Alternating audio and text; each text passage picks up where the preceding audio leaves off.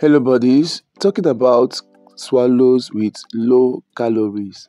Swallows that helps to regulate our weight and swallows specifically for all vegetarians. This swallow is superb. Now let's do this. You need to add some lettuce into your blender. Now this is just a 3 vegetable swallow combined together and the nutrients are amazing. Next, you add in some garden eggs, and then go in with some cabbage. Sorry, you add in some cabbage.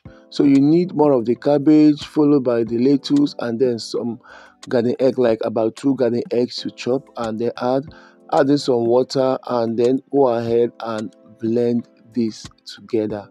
Okay, you need to blend it thoroughly so that there will not be any remnant. It's going to be so pulpy after blending. Okay, very smooth.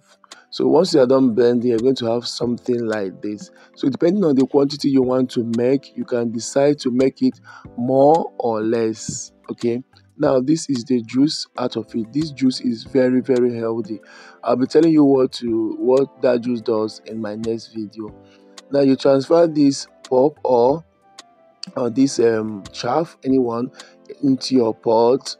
Okay, then add in just a little bit of water into it and start stirring. So as you stir, make sure you stir this on low to medium heat. Okay, you regulate your heat so it doesn't burn. So as you stir, you be adding water gradually as you stir. You have to stir this gradually while you add the water gradually for up to 5 minutes. Okay, like I said, you stir a little, you add water, you stir a little, you add water.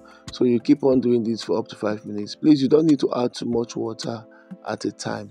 Even if you are doing a large batch, you'll be adding your water just a little at a time while you mix or while you combine it in your pot. Okay, so also, like I said, you need to be monitoring the heat while you stir it in the pot.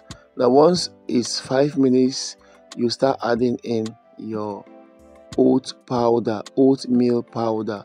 This oatmeal powder is going to serve as a binder, but if you have xanthan gum or psyllium husk, you can use that. But if you don't have, just use your oat powder.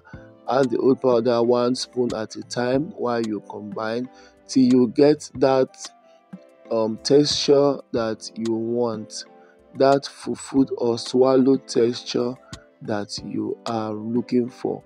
Okay, so once you get that, you're going to add a little bit of water into this and cover it for a few seconds in the pot. Okay, you don't need to add too much water. Like I said, just add a little bit of water, cover it and let it cook for a few seconds. So after this time, your swallow is almost ready. Open your pot and you stir again or you combine again. You discover that the swallow is going to be smoother and softer, and it kind of draw a little more than before. So you have your swallow ready. Wrap this swallow and you are ready to enjoy your swallow. Guys, try this and let me know in the comment section. I'll return that for you. This is a great low calorie swallow for all vegetarians.